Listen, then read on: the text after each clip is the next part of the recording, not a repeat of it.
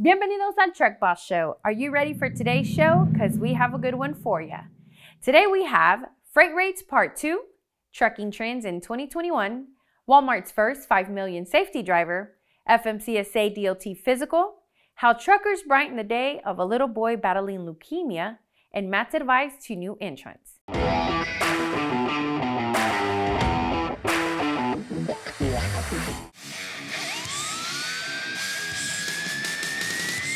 To kickstart the show, here's the second part of Freight Rates. In part one of our series on freight rates, we looked at truck operating costs and why one leading expert says roads would be safer if we paid drivers 60 cents a mile over costs. That's pretty close to how things were done back in the day when unions and trucking companies worked with the Interstate Commerce Commission to set regional freight rates before deregulation in 1980. I've been doing this for, this research for 15 years or so. So when I started it, there was still a significant population of drivers who had lived through deregulation and the pre-deregulation years, the regulated industry. Some of which were owner operators, and some of those owner operators, I remember interviewing a guy. I think his license had 4 digits, his operating authority. He had inherited from his father, who had been a coast to coast hauler back in the day. Of heavy equipment, and that's still what this guy did. He was in his 70s at the time, and all those older drivers who had been operating small businesses at the time of deregulation told me didn't quite get out of it what we'd hoped. Of course, they wanted access to markets, they wanted access to regulated freight, and they got it, but they also got a lot more than they bargained for in the kind of competition that there was. Deregulation disrupted the industry, creating opportunities for independent owner-operators at the expense of established regional carriers that had invested in warehouses and distribution centers that were expensive to maintain and unnecessary under the new nationwide operating authority. At first glance, it might not look so bad. The blue line here is total annual trucker compensation, as estimated by the U.S. Bureau of Labor Statistics. Owner-operators tend to make a little more, but overall, the trend line is the same. This is the trend line that a lot of big trucking companies like to throw around when they're trying to convince people that there's a driver shortage. In pure, raw numbers, compensation has increased since deregulation. Note that even under this most optimistic of scenarios, however, drivers are only making about half of the 60-cent sustainable wage proposed by Dr. Belzer in part 1. Here's the bigger issue. Money today doesn't buy as much as it did in 1980. And when you adjust for inflation, today's drivers are only making about 10 cents per mile, or less than half of what they were making before deregulation. And here's why. When truck drivers and the trucking industry is subject to the market, to very strong market forces, and when the cargo owners essentially ended up with all the bargaining power, they could essentially force freight rates down, and that's exactly what happened. As freight rates go down, people still have to pay their bills, and that's when they have a strong incentive to work more hours, do more driving, what have you. The number of trucking companies doubled immediately after deregulation. Shippers locked in their savings by contracting with third-party logistics companies who agreed to move freight at a contracted rate. Electronic load boards increased the reach of brokers from a single truck stop to the entire nation.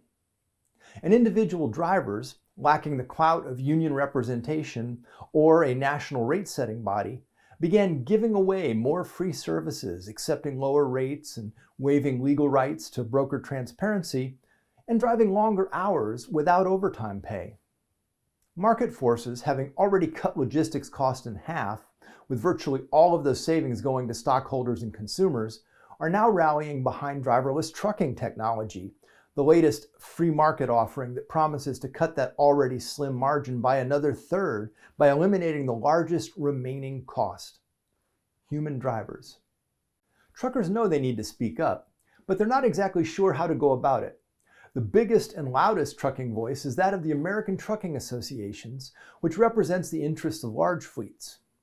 Independent owner-operators are represented by the Owner-Operator Independent Drivers Association and several smaller splinter nonprofits that tend to form over a specific issue and peter out over time as market forces, including the public demand for highway safety, push back against some of the shortcuts and workarounds that drivers have developed over the years to pay the bills in the face of falling profits. In part 3 of this series, we'll be going even deeper into this issue of leverage, both commercially and from a regulatory perspective.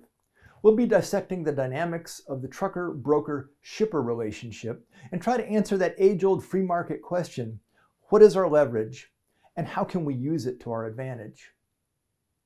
For the Truck Boss Show, I'm Brad Kuhn. I'll see you down the road. Now we go to Carlin on trends. Well, we're now a solid 2 weeks into 2021, and soon another presidential administration begins, meaning there will be some changes to regulations across several sectors, including transportation. Now, our friends over at Overdrive have compiled a list of some of the things you can expect to change over the next year or so. We'll be going over them over the next couple of weeks, so let's go ahead and get started. When the Trump administration began, it put a stop to some pending regulations, like a speed limiter mandate, sleep apnea screening, and establishing a new minimum amount of liability insurance for all motor carriers. Now, the last time a speed limiter was talked about, it was calling for truck speeds to be governed at 60, 65, or 68 mph. And there was a rule to look at the 750,000 liability minimum, which was tabled in 2017. Now, it's very likely that those regulations will be reevaluated, edited, and then implemented moving forward. Now, Isela, tell us about this big accomplishment for a Walmart driver. This story is proof that when you set your mind to it, anything is possible. Warren Greeno has been a driver for Walmart since 1982. That's close to 40 years. He is the first driver in Walmart's history to achieve 5 million safe miles of driving. And with him being on the road for a long time, he came across plenty of situations in which he views as a positive influence. He remembers one night being on the highway trying to drive through a snowstorm. He couldn't see much, so he decided to stop his tractor trailer in the middle of the highway. When a few moments later, a woman came knocking on the door. The woman's car had slipped off the road into a ditch. Warren felt he was meant to be there. Warren also stated, "When I'm done driving for Walmart, I'm done driving." We know when that happens, he will be leaving a legacy behind. As for now, he feels he has a few more miles left in him.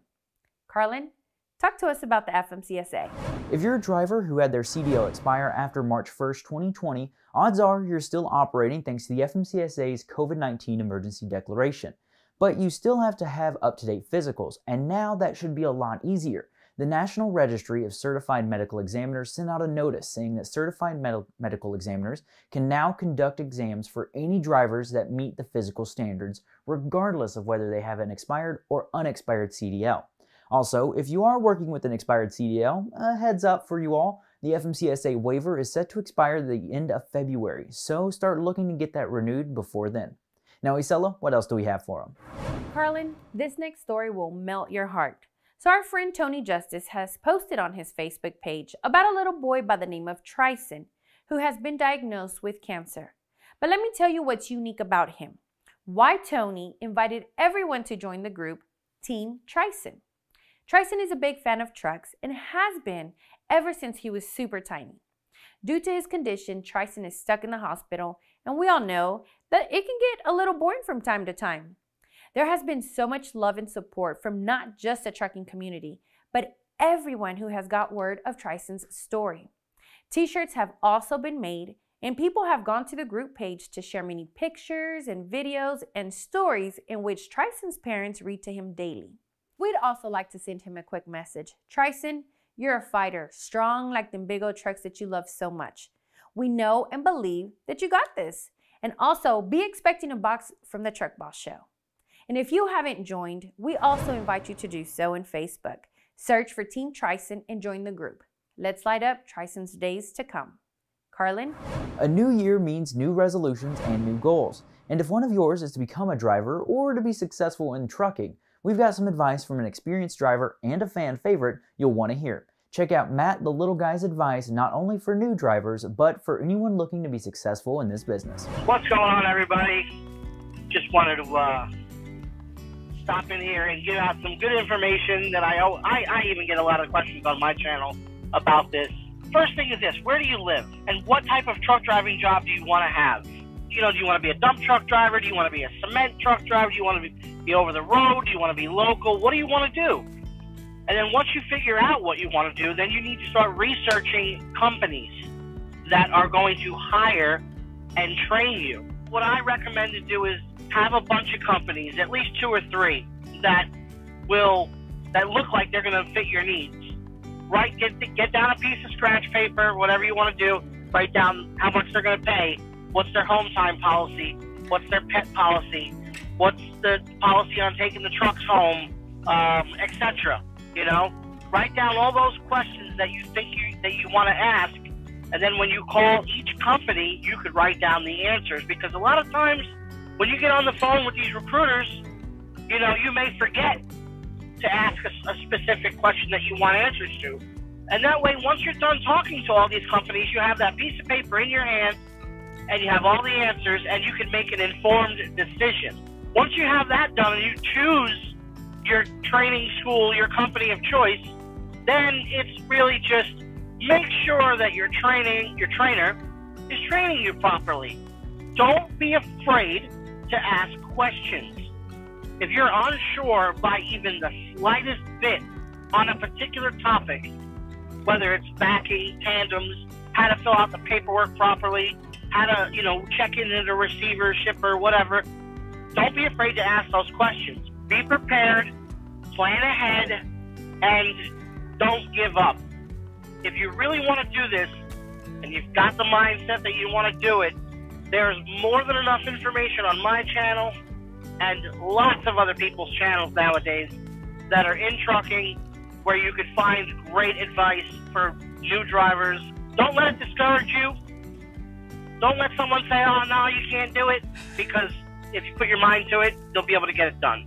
So that's my 2 cents on that. Matt Iso giving us a lot of great information there. And as he's told us before, his YouTube is filled with great info. You know, when he was going through driver school, he documented all that stuff. So if you're a new entrant, or maybe someone thinking about, you know, going and getting their CDL, go watch his channel, go tune in, go subscribe, because you can see a lot of great content from him. And he really kind of gives you the keys to be successful in that endeavor. So it's very cool there. And speaking of some great advice, next week we're going to go ahead and look ahead a little bit. We actually sat down with the CEO of Seat My Trucks, and he explains his advice for new entrants as well as maybe drivers just wanting to kind of switch things up. He tells us how you can be successful in this business. Just like Matt did, he's going to give us a little bit of insight there. And then, of course, we're also talking, we're kind of sticking with a Matt this month. It's a month full of Matt. Because Matt and Joey are actually coming back next week as well. They're going to give us a little insight into what they have. You know, they're always adding their commentary on things that are going on. And we sat down with Rebecca Brewster, the CEO of Atri, and we talk about Atri's Top Industry Issues 2020 survey that they did. You know, they asked you guys, the drivers, to kind of give them some information. You know, what are your top issues for transportation as a whole? And they've compiled that list. They've sent it out to everyone. And now the question is, what are they going to do with all that information? What happens with it? So Rebecca Brewster, the CEO, again, answers some of those questions. So she's got a lot of great information you're not going to want to miss. Yeah, that's a lot of great people, knowledgeable. I mean, a lot of good information. So, guys, stay tuned for that. And, of course, you already know we're doing our January giveaway. Always hooking you up with something awesome. And what do we have this month, Carlin? That's right. This month, we're giving away another Boss Box, and the best prize, I guess you could say, in it is going to be the cauldron. You know, you've seen us give them away before. They're those awesome, like, thermoses that can make food, keep your cold drinks cold, warm drinks warm. You know, it's got like a smoothie attachment on it. It's all kinds of awesome things in this one little cup. So you're definitely going to want to tune in and try to win that one. It's pinned at the top of our Facebook page. So you'll be able to enter to win. All you have to do is go watch to see how to enter. And then voila, you're done. And it's Bluetooth. So, I think it's an awesome cup.